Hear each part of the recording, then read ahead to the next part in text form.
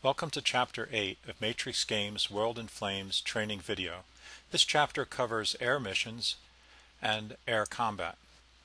To get started, why don't we look at the main form, and we'll see that it's July and August 1941. It's Axis first impulse, and it's the ground strike phase with the subphase of the attacker as the fly to the target. So what we're doing are ground strikes. I'm going to double click on this and give you a sense of where we are in the game. We're in the air phases. We've already done strategic and carpet bombing. We're about to do ground strikes. I've already bypassed combat air patrol. And what this chapter covers are the subphases 1, 2, 3, 4, 5, 6, 7, 8 of them, all the way down to returning the air units back to base. So we send them out, they get intercepted by the defender. The attacker gets the opportunity to intercept the interceptors. Air-to-air combat, then anti-aircraft fire by the defender. The mission is performed. In this case, the mission is a ground strike. The attacker returns his air units to base and the defender returns his. That's what we're going to cover in this chapter. The scenario that we are playing here is Barbarossa. We're in the second turn. That's July-August. The first turn was May-June. And we're in the first impulse. The weather for this is fine throughout the northern part of the map, which in this case is Russia and Poland, which is where we're having the combat. Give you another look at the weather here. It's fine everywhere except in the North Monsoon, and this scenario only covers the German invasion of Russia, so we're not concerned with that. And we also look at the next turn. The next time the weather is rolled, we have a 100% chance of getting fine weather in the Arctic and the North Temperate. And if you look here, you'll see the AR is Arctic area. And it's Arctic almost everywhere until you get down into the Ukraine. And the Ukraine has a North Temperate portion of it. So the battlefield that we're looking at here is primarily Arctic with some North Temperate weather in the south. But what we're going to have is fine weather throughout the first and second impulses and also the third and fourth impulses. Let's take a look at the battlefield overall. Look at the northern front, and this goes from Murmansk all the way down to Leningrad, and the flags will show you that the USSR holds most of this, but individual Finnish soldiers have made little forays here and converted some of the hexes into German flags. That was to cut this rail line going up to Murmansk, and now this unit, this ski unit, is wending its way south. There was another Finnish unit that started somewhere up in here and has come on a path down this far and has managed to cut the rail line down here. We'll take a look at an overview of the southern portion of the battlefield. And this is the Odessa, still held by the Russians.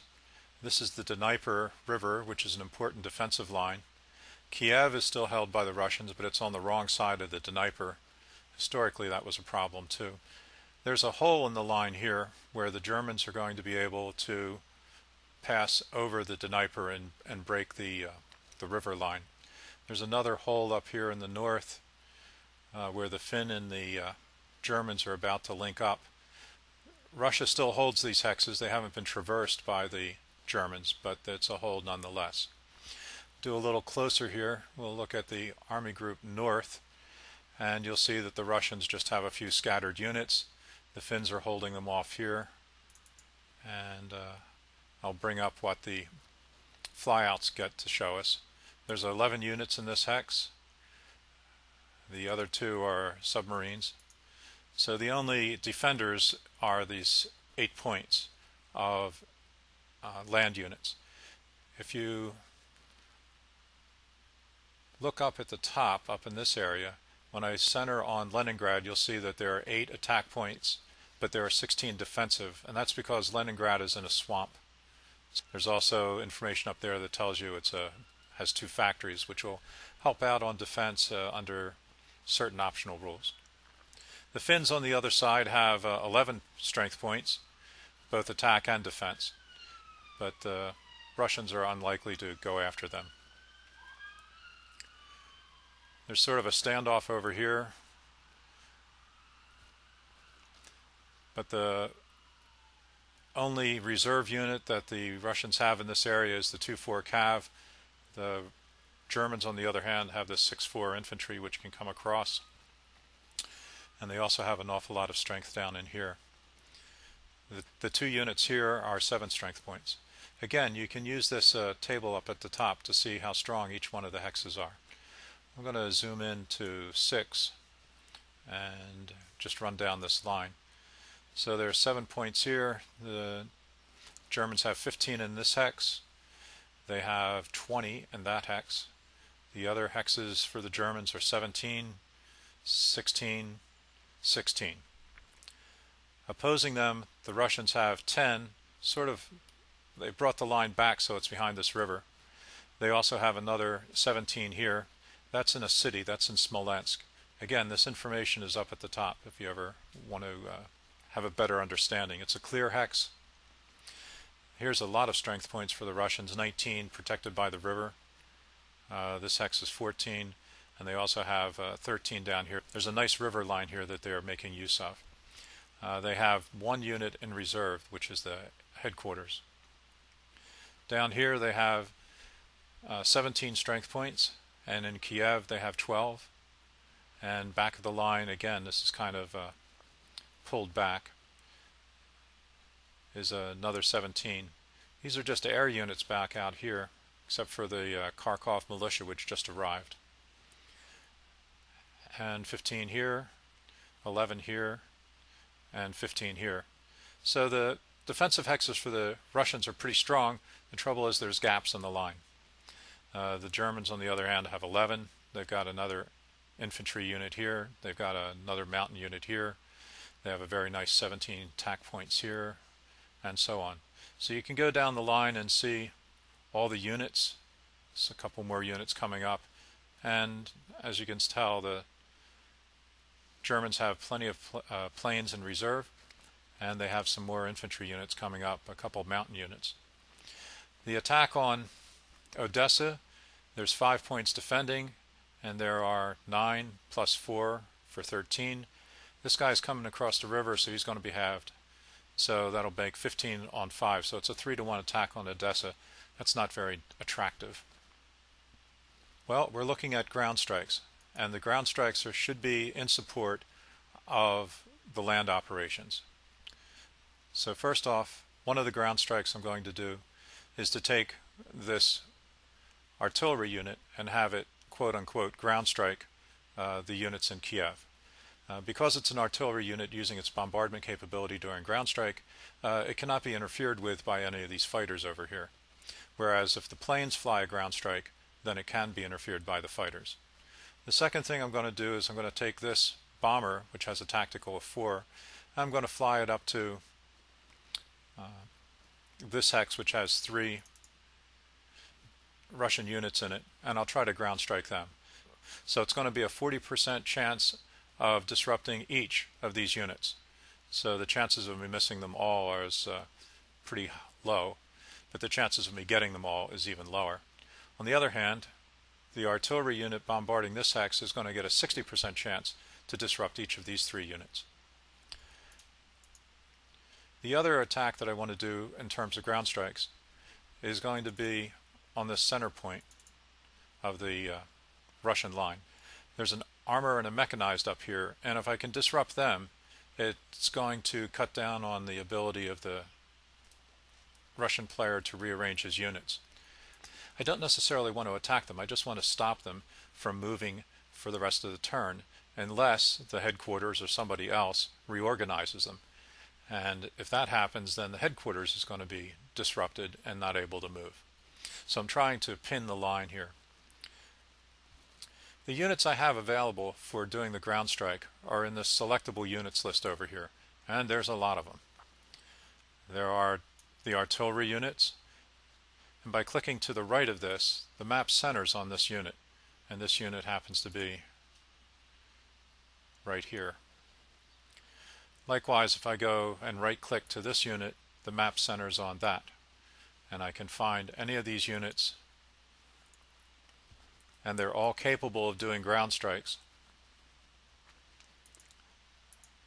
The problem is that I only have 4 air missions available.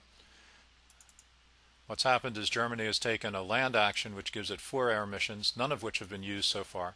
It has 3 rail moves. It can do unlimited land moves and land attacks.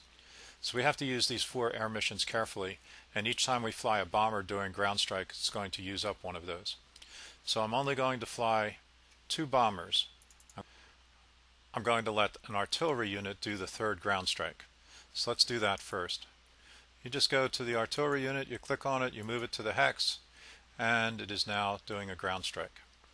I'm going to take this unit and have it attack here, and I want it to fly with an escort. I'm going to take the Bf-109. It has a range of 3, so it can reach that hex. It would not be able to fly as an interceptor. That's too far away. The Hungarian could theoretically fly as an interceptor, but I want to save the Hungarian because he has 2 tactical points which I might want to use. So I'm going to fly the fighter up here as an escort. So in this hex now there are 3 Russian units and the tactical bomber with its escort. And the last, I'm going to take this tactical bomber and I'm going to fly it to here to do that ground strike. It has a 50% chance on each of those 3 units. If the Russians send a fighter against this, I've got 2 fighters who can fly as interceptors. This guy's a little bit too far. He would have to be within a range of 2 in order to intercept the interceptors. He could fly as an escort, but I'd rather keep him for right now. So I'm flying just the 3 planes. And if you go over here, you can see that the little red dot means that 1, 2, 3 planes are flying, and also the artillery has been committed. And that's it for bombers and escorts subphase. The flag advances to defensive interceptors, and the Russian player now gets 4 units that he can select for interceptors. Again, if I click on to the right of this unit, it's going to show me where that unit is. And in fact, I could pick it up and move it as an interceptor, or I could pick it up from here, which is what I'm going to do. I'll pick it up from here and fly it as an interceptor. And you'll notice that it was the same as picking it up from the map and moving it there. I could also fly other planes. These 2 are within 3, which is half their range. If they're intercepting, they get half their range 3, so they're within 3, they could intercept. And I also have up here in the north, I have another Yak-1 which could reach it, but I want to keep that one for now. So that's it for defensive interceptions. We now go on to the next subphase of ground strikes, which is the attacker intercepts the defensive interceptors. And these 2 units are shown in the selectable units list. They can go and fly here. I'm going to take this guy, and I'll have him fly as an interceptor, and I'm done. And I just click on end of phase. And now we're into the air-to-air combat. I get to actually choose the die rolls here, which I'm doing because I want to know what happens. So I'll choose a 13 as a die roll here. And it says the USSR clears one of the Axis bombers. Now, there's only 1 bomber, so guess which one gets cleared? Now that's the USSR attacking the Germans. Now the Germans get to attack the USSR. For this, I'm going to use a die roll of 12.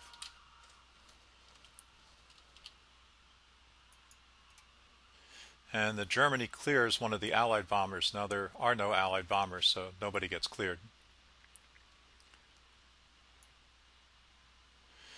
Let me go over this form. The form shows the combat down in the insert map. It shows the units that are competing, and in this case there are 2 fighters. Originally there had been a bomber, this bomber down here, which has been cleared through. The air-to-air combat is done between the fighters, so it's between the the Bf-109E3 and the I-17. The air-to-air strength here is 4, here is 6, the difference is 2, and that's shown down here. When the Axis rolls its die, it's going to be a +2. When the Allied does its counter roll, it's going to be a -2. That's what happened the last time. The die roll was a +2, and the result was attacker clears, and what the Russians cleared was the German bomber. When the Allied side, the Russians rolled back, they rolled a 13.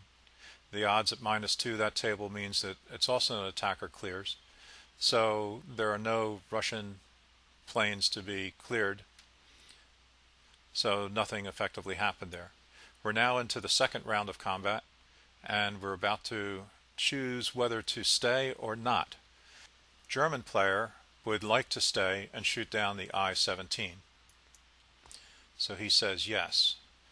Now the USSR gets a chance to decide whether they want to stay or whether they want to retreat. For the USSR, fighters are very valuable, and there's no reason to risk them just in a head-to-head combat, especially when your odds are -2. So he's just going to abort from this combat, which terminates the combat. But first, we get a digression, which is for this plane to return to base because it aborted. So we pick up 1, 2, 3, 4 back to here. So the Russian has returned to base. Now the program shows you that this was the final and lets you review the results, and you click on OK, done. And now we're into the anti-aircraft phase. What's happened is we've done the air-to-air combat. We're now into defensive anti-aircraft phase, and there are 3 parts to this. First, the defensive player, which is the Russian, chooses which aircraft guns he wants to fire and who he wants to fire them at. Once he's done that for all his anti-aircraft units, and you can see the 2 of them up here that he has to choose from. Once he's done that for all his anti-aircraft units, he can then plot the results of that fire on the individual planes. So first you decide which units to shoot and at what, and then the second is the die rolls, which then result in damage. And again, the USSR player is going to get to assign the damage. So we're in this part, defensive anti-aircraft fire. And this unit is right here, and he could fire at the bomber that's ground striking him. However, if he does that, the anti-aircraft unit's going to become disrupted, which makes it more vulnerable to attack. So for right now, the Russian player is just going to grit his teeth and say no. But the heavy anti-aircraft gun is here, and he could fire on this bomber, and he's going to do that because what he really doesn't want to have happen is he doesn't want to have both this hex and this hex with a couple disrupted units on it. So we select here, and we only have 1 hex that we can fire at. The other hex is the artillery, which doesn't receive anti-aircraft fire. So we just click on that hex, and now we could use 1 of our 4 shots. In reality, we're going to use all 4 of them because we only have 1 target. When you use 1 shot, you're going to get 3 anti-aircraft factors delivered. That's because this is a 3-2. The 3 is what's happening here. When we use the second shot, we've now used 6. When we use all of them, we get all 12 have now been applied, and we have no more to use. So we just click OK, and since we do not want to use the light anti-aircraft gun, we're going to click Done with the phase. So the result here is that the USSR has 1 damage point to deliver. He's getting the lowest of 5 die rolls with his 12, and the lowest of his 5 die rolls happened to be a 1. So he's not going to have very much that he can do here. The bomber is coming in with a tactical of 4. When he applies the reduction here, the bomber has a 1-point reduction. It now is going to come in with a 3. So instead of a 40% chance of disrupting each of the 3 units, he's going to have a 30% chance. If you do better on your die rolls, you can end up aborting the bomber or even potentially destroying it, though it's very difficult to destroy bombers with anti-aircraft guns. So here's the ground strike. This is the Stuka that's attacking. It's the Stuka that's attacking here, and I have turned on show die rolls so I get a dramatic presentation of the fact that the Stuka needed a 5 to disrupt this unit and it rolled a 7. Cheers from the Russian player. The second unit that he rolls against, he rolls a 4, so the armor is going to be disrupted. And here, attacking the anti-aircraft gun, the 9 is useless. So the result here is that the mechanized is still organized, the armor is disorganized, and the anti-tank is still organized. If you do not want to go through and watch each die roll one by one, the summary page presents the same information for you. Here's the Ju-88A coming in. He needed a 3 and he rolled a 10. He rolled a 7 and he rolled a 9. So he was totally ineffective, did not disorganize any of those units. Here is the railgun firing on Kiev, and the 6 is good. And with a 2, it's also good on this unit, and on a 3, it's good on this unit. So he's actually disorganized, and you can see by the little status indicators that they all have their little orange dot indicating, hot, wet tears. What we've done is we've done sending out the bombers, the interceptors, the attacker interceptors, did the air-to-air combat. We went through the 3 subphases of anti-aircraft fire. We just performed the mission, which the ground strikes, and now we're going to return units to base. The selectable units form up here on the left show all the units that have to return to base. You might notice that the end of phase button is disabled. You have to return all these units before this will become enabled.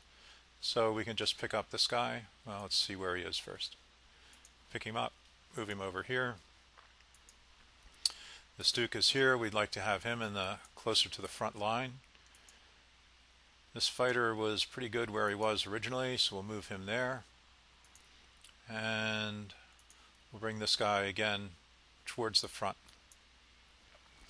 Now that we've moved all of these, we get the button and we can click end of phase, and we've now gone on to rail movement. Just to go back and review what's happened.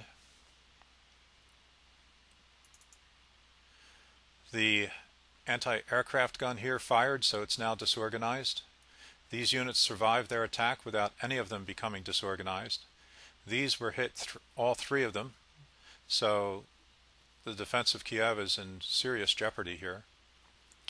And up here in the north, one of these units was disorganized, and the Russians lost one of their fighters for the rest of the turn unless they reorganize it. And that concludes Chapter 8 of the training video on air movement and air combat.